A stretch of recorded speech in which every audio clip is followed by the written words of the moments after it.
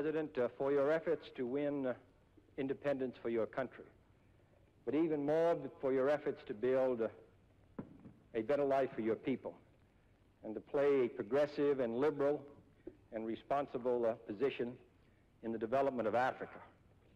For your strong support for the United Nations. For all these reasons, Mr. President, you are most welcome to the United States of America. And in welcoming you, we extend a hand of friendship to your people. Thank you very much.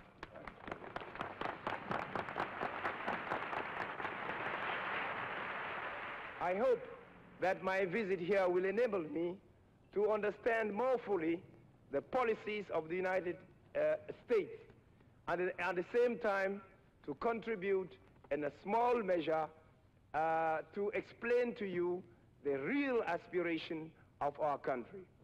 Once more, Mr. President, I thank you most sincerely on behalf of my people and on behalf of the members of my delegation for the very warm welcome which you have extended to us.